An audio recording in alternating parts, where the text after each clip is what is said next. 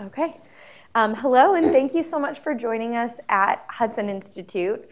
Unfortunately, we all know why we are meeting here today.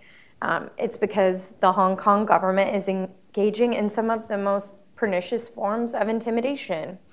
It's because the Hong Kong government is more afraid of its people than it is of almost anything else. And it's because the Hong Kong government no longer stands on the side of freedom.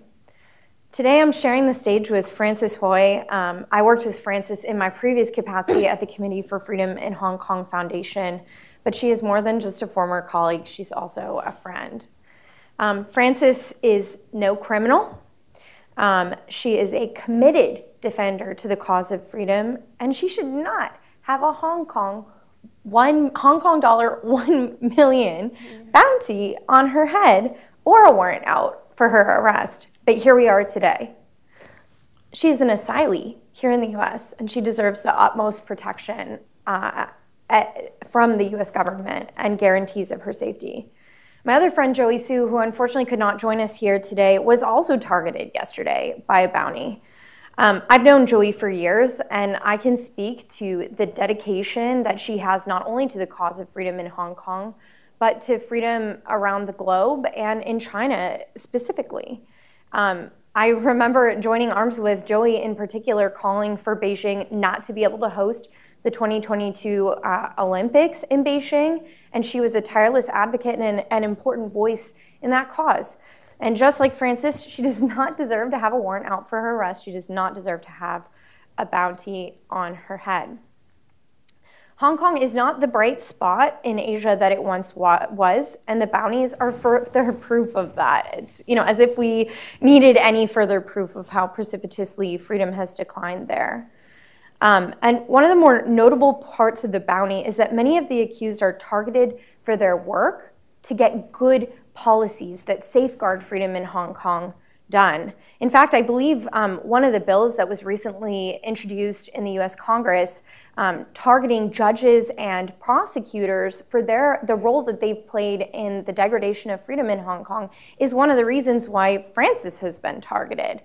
And I think this bill has earned the ire of the Hong Kong government because they know what it means. If judges and prosecutors are sanctioned, they're held accountable for undermining rule of law there.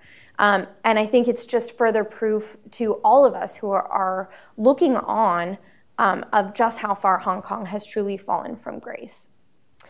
I don't want to bore anyone or tire anyone anymore because I know the main reason that you all have come here is to hear from both Frances and from Piero. Frances is the Policy and Advocacy Coordinator at the Committee for Freedom in Hong Kong Foundation. She also leads a group, We the Hong Kongers, which is dedicated to strengthening Hong Konger culture and identity abroad. She's also affiliated with the Dissidents Project, and when I worked with her in my previous role, I always loved how she would share about the fact that she's been an advocate for freedom in Hong Kong since the age of 14, alongside Joshua Wong and Agnes Chow working in scholarism. And she rarely says this, but in addition to her incredible advocacy and having lived through everything in Hong Kong, she's also a really excellent policy expert on the Hong Kong cause. We're also joined by the staff director for the Congressional Executive Commission on China, Piero Tozzi. Prior to joining CECC, Piero has held a number of senior positions with the Tom Lantos Human Rights Commission, the House Foreign Affairs Subcommittee on Africa, Global Health and Global Human Rights, and International Organization. I think I got that. I think you did. Right? Yeah. And also senior roles in the personal office of Representative Chris Smith. He received his undergraduate degree from Columbia and his law degree from Fordham University. And beyond that, I had the privilege of serving as his son Peter's supervisor in my previous job at the Heritage Foundation.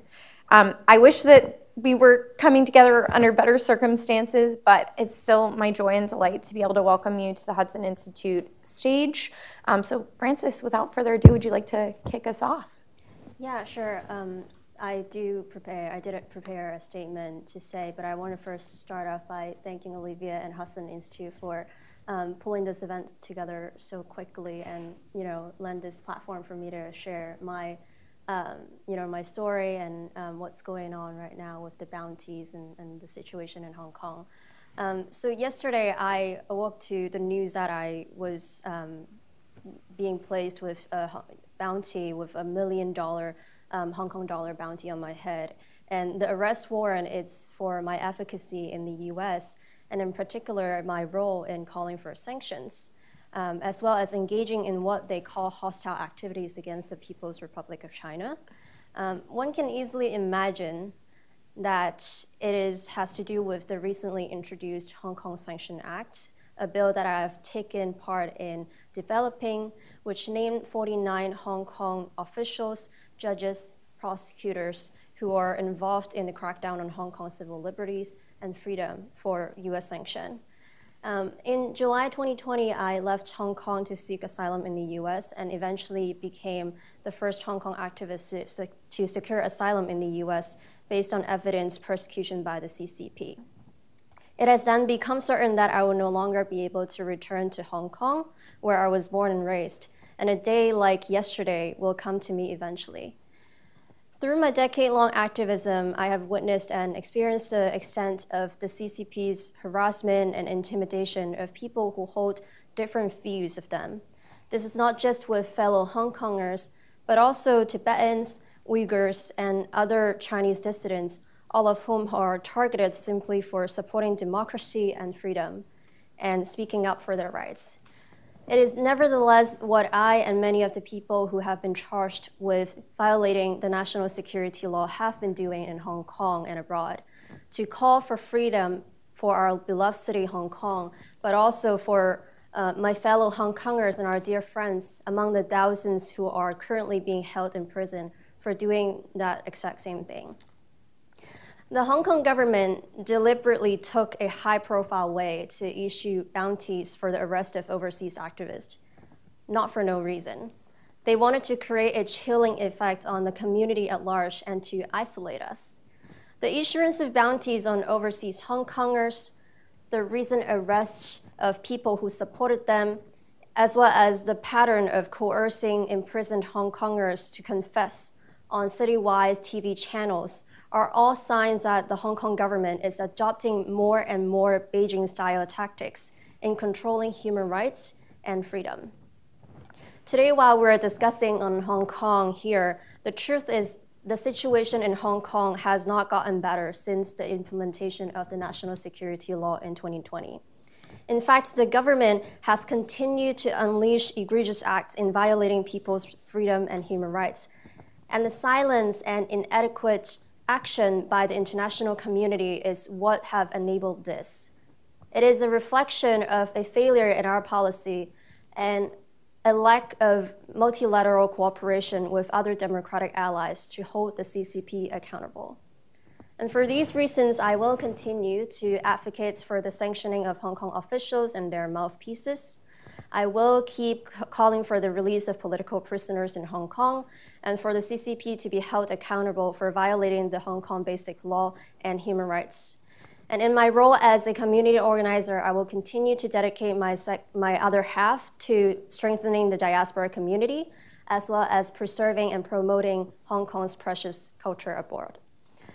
This announcement also came in a very difficult time for me. Today, I was supposed to use the day to grieve and mourn the passing of my grandmother. And this is one of the things that many of us in exile have to accept and cope with, which is the chances of not being able to spend time and be there for people who hold weights in our lives. But I must emphasize that while living abroad for the past few years, I have been financially independent and have received no support from my family and extended family.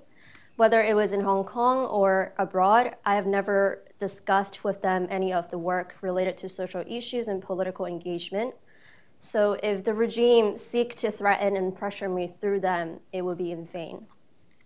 I would also like to offer my solidarity to all those who have had bounties placed on them and support their courage in standing up to the CCP.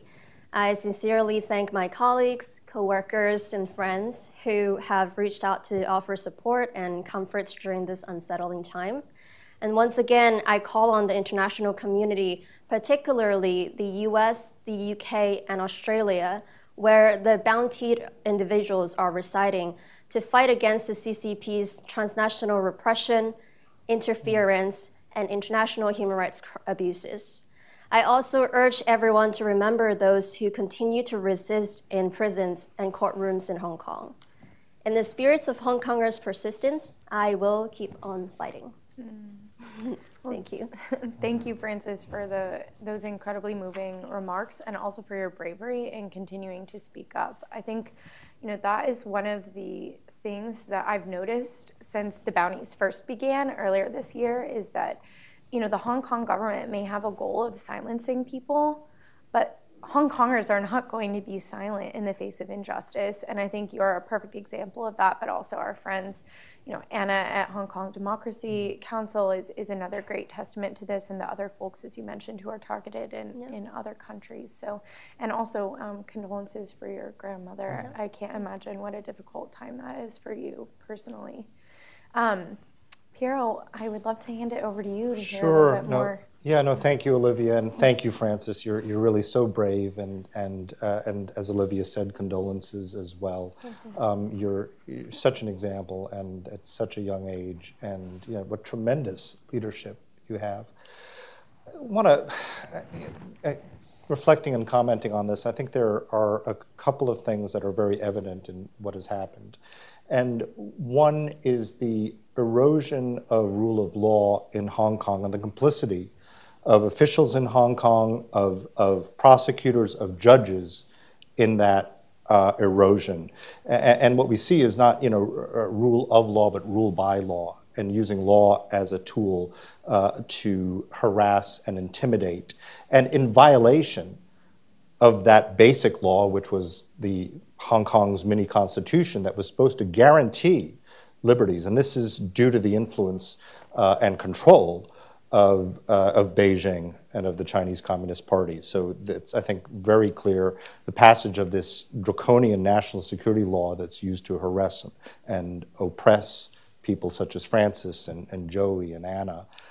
The other thing, though, I think is what we are seeing here is that long arm of China, that transnational repression of the Chinese Communist Party that's directed at Chinese people in the diaspora, people such as Frances, people that are citizens of the Republic of China from ethnic minority groups like Uyghurs and Tibetans, but also Han Chinese themselves, religious practitioners, Falun Gong practitioners living abroad.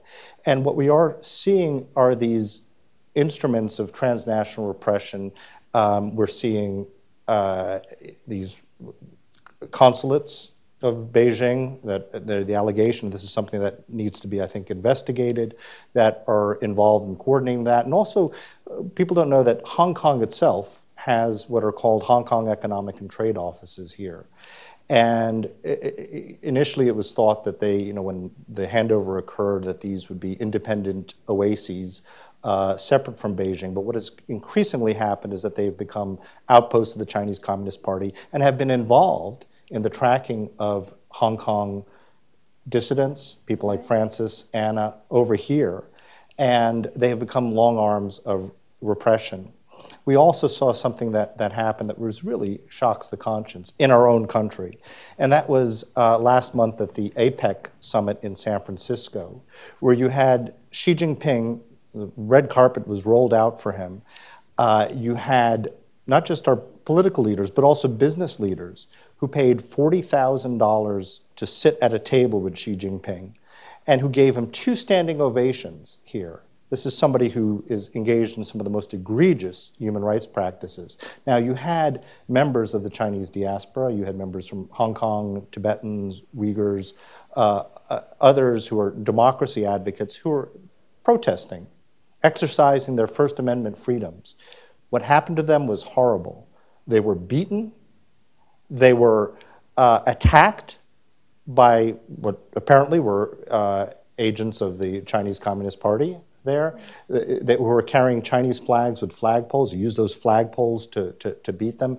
We just had a press conference in Congress where some of these victims came and spoke and told about what they had undergone. And what is really terrible is that apparently the San Francisco Police Department did nothing to protect them. And apparently there were orders to stand down. So one thing that we're doing at the China Commission is calling upon our Department of Justice and our FBI to investigate this. We're also, Congress is taking action to protect and defend Frances and others like her. There are a number of bills. There's, Olivia, you mentioned the sanctions bill, which two CEC commissioners, Senator Merkley and Senator Sullivan, have introduced there, which lists a number of Hong Kong officials that are complicit in these violations. Actually, it's very gratifying to see that a lot of the work that the CECC has done in a couple of reports, and refer people to our website, cecc.gov, for these reports that look at Hong Kong judges and Hong Kong prosecutors and their role in eroding rule of law. Also a hearing that we did in May, which featured Sebastian Lai, the son of Jimmy Lai. Jimmy Lai is an outstanding figure, a man of faith and conviction, a former newspaper publisher, entrepreneur, but someone who stood for democracy. Right now, his trial starts on Monday. He's being prosecuted for that, and it's likely he'll be convicted and possibly die in prison. But he's a man of tremendous faith and conviction who needs our support. Jimmy's like the grandfather to the Hong Kong democracy, the former publisher of Apple Daily, the last major free newspaper in Hong Kong. But one thing to note is how young so many of the people that are targeted, how young you are, Frances, and how wise you are for all your years, but also Joey Sui, how young she is and how brave, and she's also was named with you, and a bounty was put on her head. And Anna Kwok, too, who previously was targeted and put a bounty on her head. And if people just think about that, you can't go home, you can't go back to Hong Kong, you can't see your family, and it's so sad and touching, but that you can't mourn even that's been denied you, and just tremendously brave. We also have introduced legislation. I mentioned these Hong Kong Economic and Trade Offices that would authorize the president to shut them down, because again, these are just adjuncts of the PRC that are engaged in transnational repression. And it also, the legislation would prevent entities, U.S. government entities, from engaging, contracting with these Hong Kong Economic and Trade Offices. An incident that happened last year, the Smithsonian Institute held this Jazzy Starry Nights concert, and this was part of the Hong Kong efforts to, basically propaganda efforts, to tell businesses, come back to Hong Kong, invest in Hong Kong, it's business as usual. Well, here we have the Smithsonian Institute that was complicit in this propaganda effort. So this bill would ban that from happening. And then another important piece of legislation we have is the Transnational Repression Policy Act. And again, it's just like the Hong Kong Economic and Trade Offices Act, it's a four corners, we call it, CECC document. It has both, in the House, it's Chairman Smith, in the Senate, it's Co-Chairman Merkley, and then our ranking members, Congressman Jim McGovern and Senator Rubio, have introduced both these pieces of legislation. And I think one of the important things that the Transnational Repression Act would do is to create reporting on China and other authoritarian regimes, Russia, Iran, Venezuela, their actions here to coerce and intimidate Americans, people living in the United States. And it's, I think, something that unfortunately is very necessary. So anyway, with that, we can maybe segue to the questions and answers. Yeah. But just thank you, Frances, so much for your bravery. Yeah. Thank you. Likewise. Thank you, Pierre. You gave us such a great vision of the landscape of what is out there. And so I think that's really helpful, because I think every time that we're faced with something as egregious as bounties being issued, right, or, you mentioned the APEC summit, individuals being physically targeted, yeah, you're left there sitting there and asking yourself, what can be done? And so I think it's so helpful to be able to hear those answers, and I hope throughout our question and answer that we can dig into that and delve into that a little bit more. And I did want to comment one other thing that you mentioned, Piero, about rule of law. I feel like this concept of rule of law is what brings all of the potential stakeholders who could be forces for good in the Hong Kong context together. If you're a business person, for example, and you don't have the guarantee of the rule of law for doing business, you don't think that you're going to have a fair day in court if you have some sort of like legal dispute in a business context, it's very difficult to do business. If government knows that there isn't a rule of law, that's really challenging because it's constantly a sliding scale for what you're safeguarding and what you're not safeguarding. And at an individual level, all of us care about, at the heartstrings level, the fact that civil liberties and civil and political liberties have been utterly undermined in Hong Kong since 2020 when the national security law went into effect.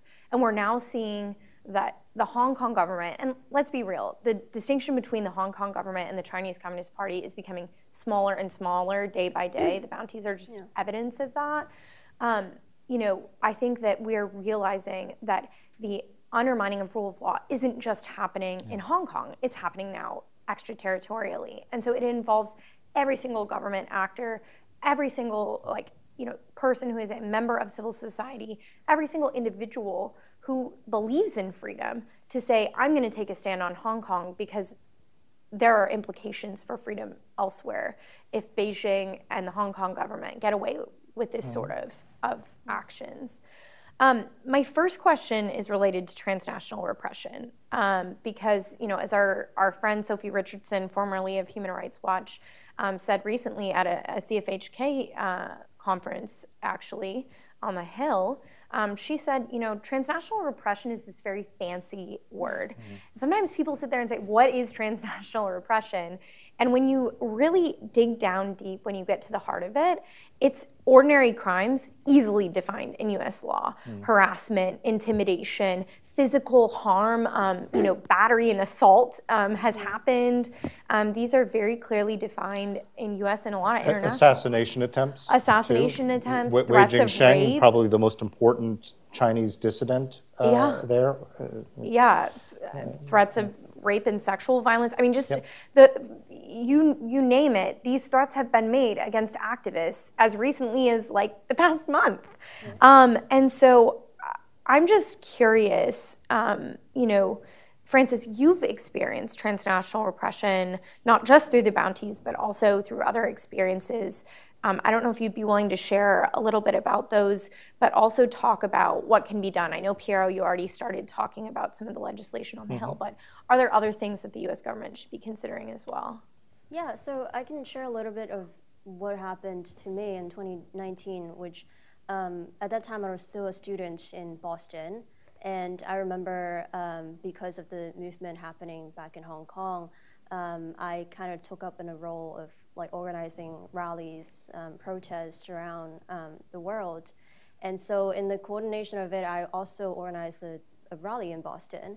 And throughout the time when I was organizing these rallies, I was being tailed. One time I was tailed to my dorm, and I got death threats from actually my schoolmates in the same school and the same college. And from my knowledge, no one has gotten any trouble from that. The school administration didn't hold the student accountable. There were no consequences? No. And a statement put out from the school was to say that we respect everyone's freedom of speech, and we asked the students to do so as well. And there's no condemnation made by the school. This happened in 2019, which at that time, I guess, the U.S. The wider public hasn't really been aware of this, the problems, threats of CCP. But more into it is, in a lot of colleges in the U.S., perhaps in other countries as well, colleges receive a lot of tuition from Chinese students. In my school, 70% of the international students are Chinese. And so it made it even more challenging for me as a Hong Konger or my friends who were Uyghurs, Tibetans, or Taiwanese, Chinese mainlander who hold different views. Many of them are not willing or they're scared to speak up in their classrooms even though they're in the US. And so these kind of transnational repression, I think the chilling effect applies to everywhere, exceed the border of China. Everyone here is feeling being watched, and they don't feel comfortable to speak up, whether it's in the U.S. or in China or in Hong Kong.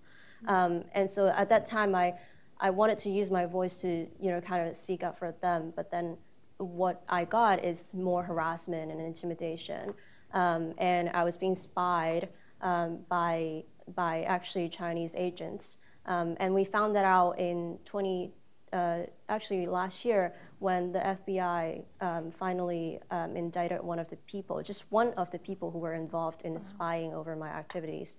But from my knowledge, there are a lot more people that were involved, and they were able to get away from it. And so I think we.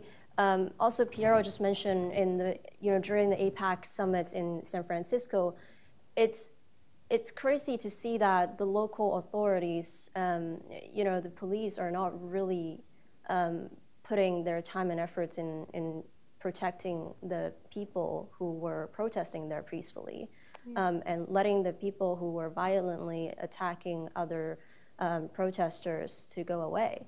And I think this is a problem that we're facing here, and I think in local governments as well, is that we need to increase the protection to everyone across the country, not just now I'm in DC. I feel perhaps a little more safer with friends around me who know the cause. But what about some other friends who are living in a city that doesn't know anything about the CCP? But the fact, the truth is, CCP's long arms is everywhere. And how are we able to educate the public to understand that? I think that's something that we need to think about. Yeah, and the thing that really stands out to me, Francis, when you because I've heard you share your experience at the college in Boston that you were at before, is that school is supposed to be a place of community and of safety, and to discuss and learn freely. Yes, to discuss and to learn freely, and that wasn't your experience. And you weren't offered the protections that you should have been offered. And so shame on the school for not having done that. And I think this is a reminder also, to folks who are thinking about what they can do as an individual. If you're a part of a school setting, come to the defense of fellow students when something happens like what happened to you, Francis. But also you should press school administrations to make sure that they are standing up when threats of physical violence were issued against you. So I think that's so important. Thank you for sharing about that. And then for either of you, are there additional kind of recommendations or solutions on transnational repression specifically? Well, I think part of what the Transnational Repression Policy Act does is to address this. And one very important component, and you just really are so brave. I mean, think about that. No, I mean, to go out there and to endure these attacks, but to stand for what is right and just, tremendously brave. But what we need to do is, and our local law enforcement needs to support this. So part of what I think needs to be done is education. Education of states' attorneys general, education of local law enforcement, local prosecutors, so that they recognize, and you're right, it's a fancy name for something that amounts to harassment and intimidation. Okay, and the laws need to be enforced. You can't turn the other way and look at it, as happened in San Francisco. So that's one thing. But there also, I think, has to be outreach and sensitivity towards the diaspora communities. And oftentimes, people come here to this country, there are language barriers. Even students at the university who come from China or from Hong Kong, they often take with them sort of that fear, that feeling of fear, and they don't realize the panoply of rights that are guaranteed under our Constitution. And I think you hit the nail right on the head, the complicity of our universities, for financial gain in overlooking this abuse of the freedom of expression, of inquiry. I mean, that's what the university is supposed to be. a place where people can freely express their ideas. One of the things that's been addressed over the past few years is these Confucius Institutes, these soft power institutes that were set up in university campuses that were funded by the Chinese government. What is interesting, and we conducted that when I was over in the Foreign Affairs Committee, we had a couple of hearings on how does this impact academic freedom. And there were certain topics, the 3 Ts, for example, that couldn't be discussed. That's Tibet, Taiwan, and Tiananmen Square, the Tiananmen Square massacre. And there were other issues as well. And you also had oftentimes these instructors who came from China who themselves were repressed. They had contracts, and we looked at this, and I actually was when I used to, before I came to the Hill and had practiced law, you had contracts that said that women could not be pregnant, and if they, in violation of the one-child policy at the time, and if they were, they would be sent back there. So you had this sort of long-arm repression even of faculty at these Confucius Institutes. But we also have what are these Chinese Students and Scholars Associations in our university campuses that work very closely with the Chinese embassy. And they monitor other Chinese students, so that they, if they voice opinions that are contrary to, party dogma or doctrine, they get reported. So there's this feeling of fear and intimidation that occurs on our university campuses. So this needs to be addressed. And we also see so much of, I think, what was revealed. So Safeguard Defenders and their reports on these overseas police stations that we've seen in New York and Boston, for example, but all around the world, you have these unofficial outposts of the Chinese Communist Party, and some of it's not just on the central governmental level, it's these provincial associations. I think in New York it was Fujian province there. So you have multiple actors. You have Ministry of State Security, which is the central government there, but you also have these provincial level adjuncts of that, and they're all operating, and people need to get educated. I mean, one very good book that I would recommend to our audience is Alex Yoskay's Spies and Lies, and sees the extent of these networks. He's an Australian researcher, so it's not just the US. I mean, we see it in Canada, and we're really around the world. There was just a Financial Times article about the how in Belgium there was a network there, and they were bribing political figures to spy work. But what was interesting is that there was a very important researcher, Adrian Zenz, who's documented the repression of the Uyghurs and the genocide towards the Uyghurs. And that Financial Times article from just this morning talked about how they were targeting him, this research, to try to discredit him and undermine him. So anyone who I think is engaged in a search for truth, and as we all should be, can be a target here. And that just underscores, I think, the whole scope of the problem. But thank you again, Francis. Well, I think, Pierre, you mentioned about also the Chinese scholar associations in campuses. I'm thinking of also the Chinese students associations, which exist in almost every U.S. campuses. A lot of them are also closely in touch with the embassy. Right. And they can easily mobilize students from different colleges to, kind of stand up with them on certain occasions. Like, for example, the APEC summits, they actually asked students from Berkeley, from UCLA, and University of Southern California to all go, go up to San Francisco and to cheer and welcome Xi Jinping. And not only they are asking these students to come, out of their kind of patriotic, respect, but also they're paying these people to attend and to be there and cheer the leader. Yeah. And I think that alone is part of infiltration, and that's a crime, like you said. And not only in a campus setting, but also with businesses, accountability. Actually, yesterday, with the announcement of the bounty, they also announced that the Hong Kong government the police have arrested a number of people who supported Ted Hui and Nathan Law on platforms like Patreons and YouTube. And these two companies are also, U.S. companies. I'll be curious to know kind of the response from the, patrons about how these people's information got out to the authorities. But this also comes to the question about how we can hold them accountable and make sure that businesses are not exposing or sharing these information of their users and helping the CCP in repressing people who are supporting freedom and democracy. And simply for subscribing a person Patreon and to read their article and about their story, it's already a crime in Hong Kong. Yeah.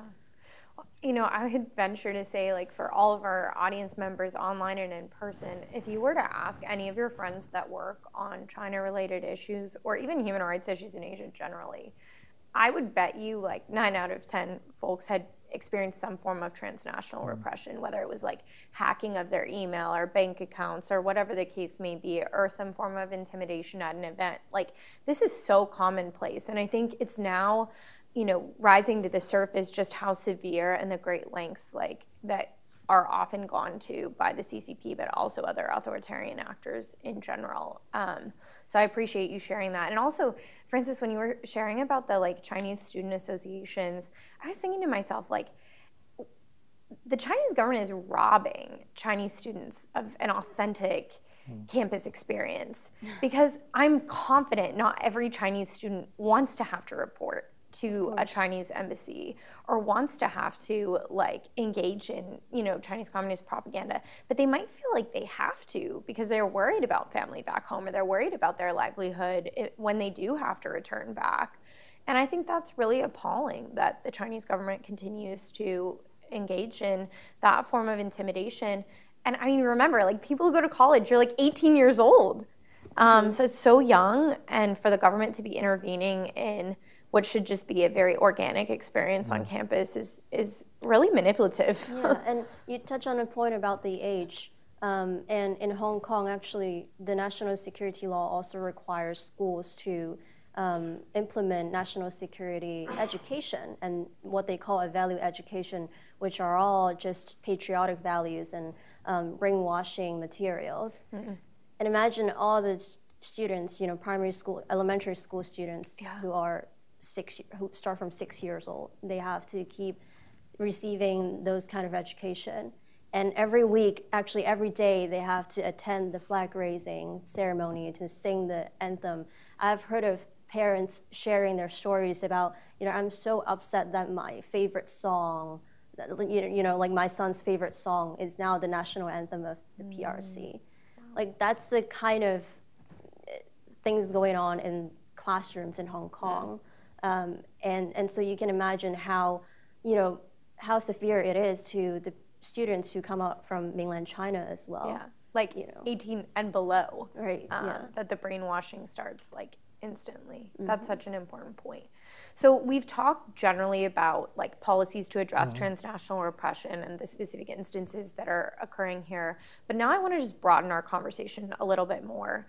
Like, if there were one thing that could be done today by either the executive branch or Congress that you think would be most meaningful to the cause of freedom in Hong Kong, what would that be and why? So one thing that can be done is to sanction. We have, the executive branch does have that sanctioning authority. And, there's a saying in Chinese, sa ji jing ho, to kill a chicken to scare the monkeys. And in Cantonese, okay. Mandarin, Cantonese. So Monday I mentioned that there's a trial then that begins of Jimmy Lai. There are 3 judges there. Again, these are judges that are undermining the rule of law, that are acting to that. And if you want to send a message, and we should name names, that's Esther To Lieping, Alex Lee Wantang, and Susana Maria Dalmeida Remedios. They're the 3 judges that are going to be presiding over Jimmy Lai's trial. So if you want, an immediate thing that could have an effect and could get people to think twice, because you do want to sort of shake people. What are you doing? Yeah. So that would be, I think, just one sort of simple, precise action that could be taken, and the executive branch has that authority on multiple bases. Yeah. So. Yeah, I think that's an important point because, even though there is legislation that is, on the Hill from the legislative branch pressing for the targeting of judges and prosecutors, anyone in the executive branch could wake up any day, could have been yesterday, could be tomorrow, that would be great, and sanction the individuals who meet the legal definitions for sanctioning. And so I think the fact that it could be done immediately is such an important one to point out, because there is a lot of things that I feel like Congress has needed to do because the administration has not taken up a lot of really important human rights challenges in Asia, Hong Kong being one of them. Yeah, Francis. Well, I think Piero also touched on this. It's the outpost of the Chinese Communist Party. That includes the Hong Kong Economic and Trade Offices. There are 3 locations, 3 offices here in the U.S. And like all of them, it's New York, D.C., and San Francisco. Yeah. They've been doing activities, events, engagement with students, scholars, or business leader. This all sounds okay, like it's fine, but that's just a cover-up of what they have been doing under the table, which is to, ask the whereabouts of dissidents, of activists in the U.S., ask about, try to find out where they are, and also, influence policymakers in their policy around Hong Kong and China. They are basically an extended arm of the CCP and the Hong Kong government. Also, the Chinese secret police station, a lot of them are also kind of disguised as, a local restaurant, a community center kind of thing. But in fact, they are spying over Chinese people here as well.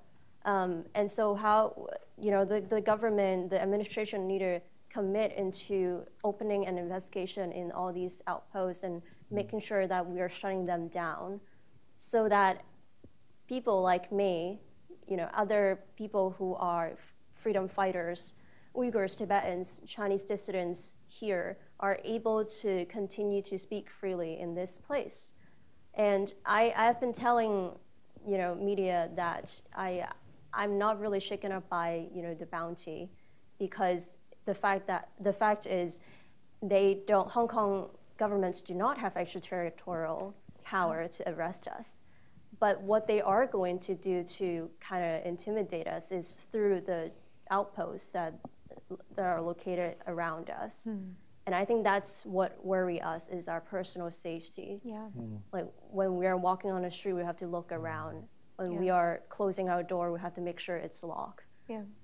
We need to make sure the camera is on so that nothing is happening in our house. That kind of thing is happening every day in our lives. I think that's most worrying, and it's something that governments, not only here in the U.S., the UK, and Australia, and all the countries that are standing up for their citizens, they need to stand up against this egregious act of the Chinese governments in spying over and harassing their own citizens and people living in their country. Yeah, and I think when agents of the Hong Kong government, when agents of the CCP engage in the behaviors that you're describing, they have to be pursued to the fullest extent of U.S. law. They have to be charged when they engage in illegal activity, and I hope that we will see that. I think we've seen some good precursors to that, which is encouraging.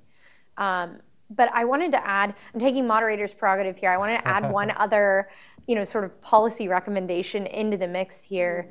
I think, while it's wonderful that we have folks like Francis here and Anna here, many of our Hong Konger friends have pending asylum claims, and there are many more who, given how the Hong Kong government is persecuting on an even deeper level, may become refugees in the short term. And I think that looking at tools that the U.S. government has in its arsenal to offer permanent and safe haven to Hong Kongers is a really important next step. And priority to refugee status would do just that. And I think that this is not an immigration issue. This is a humanitarian issue. These are people who are members of a group of special humanitarian concern, and they should be labeled as such. So in addition to everything that you all have recommended, I think this is another step, especially that should be considered for those who may become targets or have already become targets because of their associations with people who have been targeted through the bounties. So I want to give you guys an opportunity to maybe offer just a couple of final comments before we close here, and also tell us where we can find more information about the important work that each of you guys are doing in your separate capacities. Francis. Yeah, well, I think it takes a little more time for a lot of us to kind of process what's going on.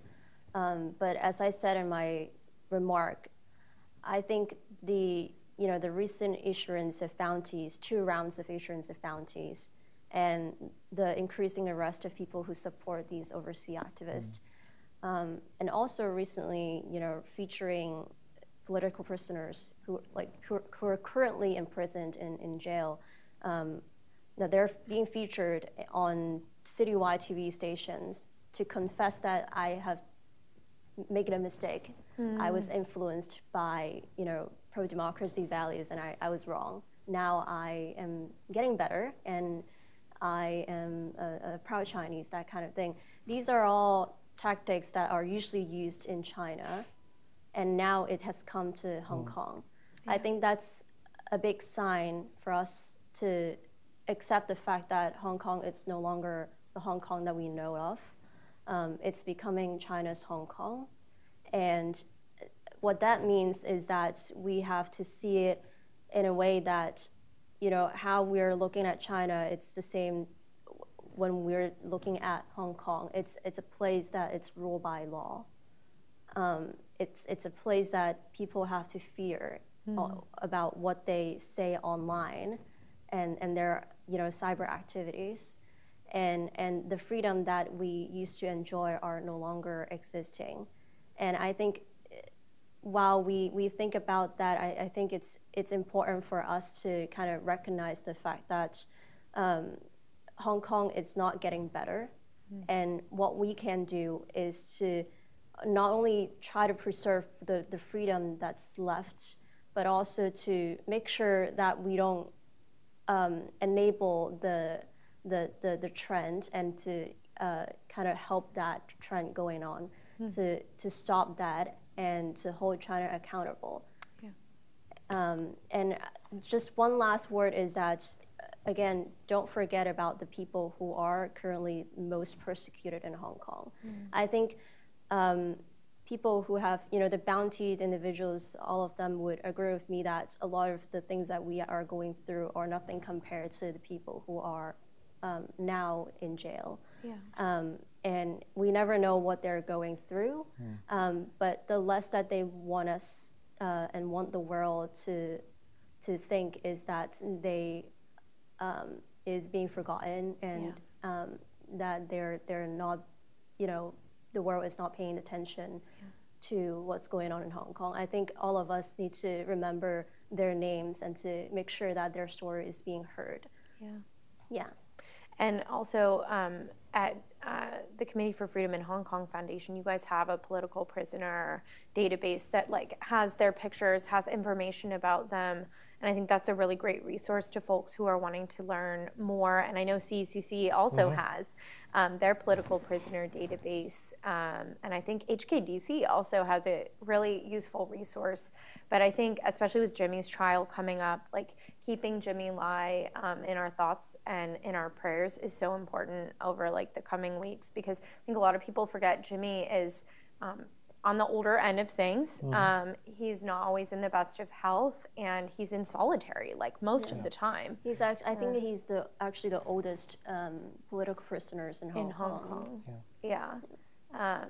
Yeah, so I think keeping him in mind is really important over the next several weeks. Yeah. Piero? Yeah, no, I just want to say to Francis that, we've got your back, and, continue to be bold and be not afraid, and to Joey and Anna and all those other people who've been targeted. And certainly you have many friends in the U.S. Congress, at the Congressional Executive Commission on China. We're also working with the Select Committee as well. So, Chairman Smith and the CECC, Chairman Gallagher, and our Democratic counterparts as well, to stand up for that. Senator Merkley, Congressman Krishnamurthy. So I think it's a sort of we do have your back. And for folks that are interested in learning more about this, yes, you mentioned the political prisoner database, which the CECC has. Again, it's on our website, cecc.gov. It's more comprehensive because it covers all of China, but it also includes Hong Kongers. And then our annual report on China's human rights record, which also includes Hong Kong.